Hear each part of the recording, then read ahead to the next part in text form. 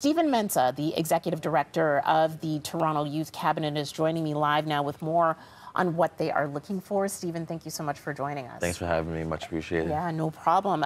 And this joint statement that was released yesterday, it's an historic one. Never have the two boards come together with the cabinet. Yeah. How did you get this all arranged? Well, first I want to start by acknowledging student trustee Angelica Bell from the TDSB and student trustee Joy Gold-Goodluck from the Toronto Catholic Board, who also spearheaded this effort within their own boards, and obviously acknowledging the chairs of both boards and the entire Board of Trustees for their unanimous support, which was rooted in their unanimity of purpose, which really got us to this point. And I feel like that purpose speaks to the fact that we all care about our students. We want to make sure our young people in the city of Toronto are able to live and thrive in safe communities with bounties of opportunity. And historically, the Toronto Youth Cabinet would put out statements individually and have the boards endorse it. But this year, we wanted to kind of come together to send a clear and unified message to the mayor. Yeah, and it's that important that you really do need this additional support. So tell me about some of the items that you're requesting from the city in this year's budget. Yeah, so we're calling for Mayor Chow and Council to allocate $3 million towards the creation of new enhanced youth spaces and youth hubs.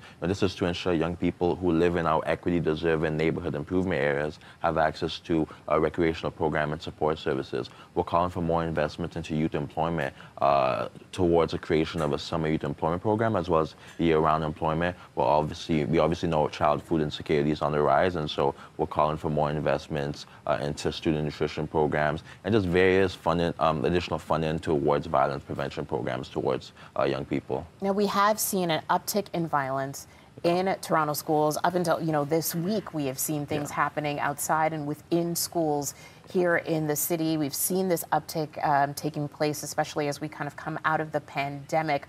Why do you think it's so important then for the city to be investing in programs that don't necessarily happen within the schools, but happen outside as well?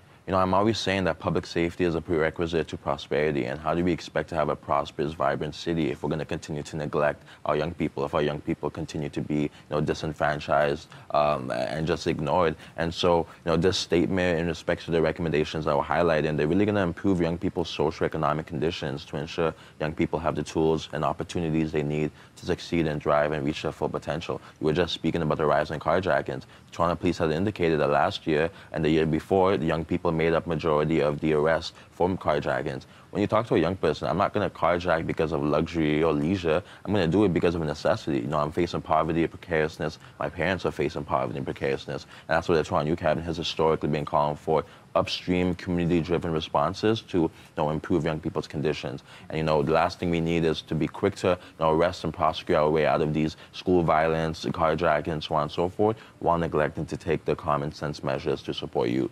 Now, have you heard back from the city at all, whether it's the budget committee or anyone, when it comes to these requests that you're making, especially now that Toronto is so strapped for cash? Have you heard back, and are you looking positively at potentially getting this support?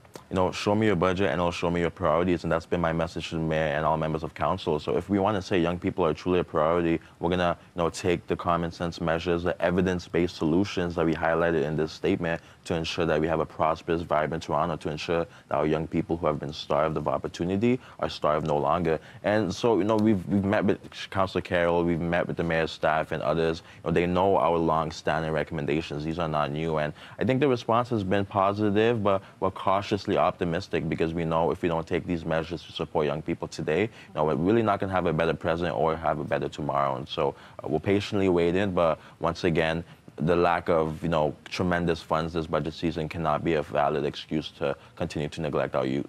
All right, Stephen Mensah from the Toronto Youth Cabinet, thank you so much for joining us here this morning. We appreciate it. Appreciate it.